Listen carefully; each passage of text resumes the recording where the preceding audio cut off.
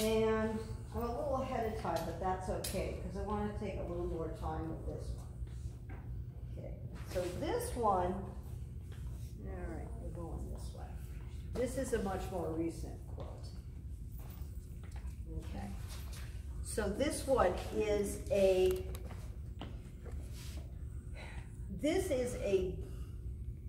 something that is done on my iPad. Okay, so I took a figure on my iPad. Some of it is drawn and some of it is kind of a combination.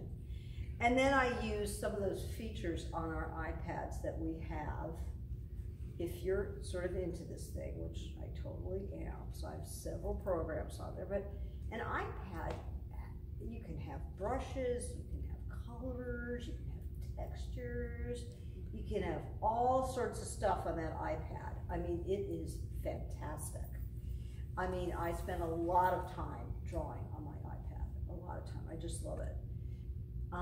But, you know, that's just me. Okay, I like it because I see the possibilities. What program do you use?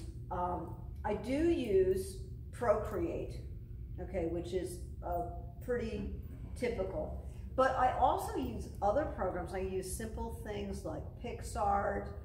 I've got, like, it seems like I do that free trial a lot and just download something and see how it works and then play with it and then do this. Now, when I'm doing this, the color, again, in this one, I did put in some subtle color.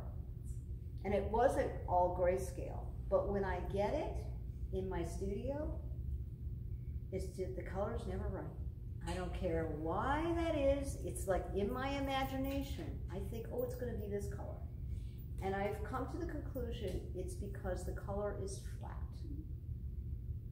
When you get a piece of fabric, the color with sublimation dyes goes into those threads, goes into the fabrics. And so it's just in there, and there's nothing on that surface. So in this case, I really did spend a lot of time with color. And I tried to create this cool thing, and this is called Be Present. And the inspiration for this was during lockdown, and we will not talk about politics, but you know, there was a point at which I was like, well, I'm gonna watch the entire Gilmore Girls series in order to avoid the outside world, okay?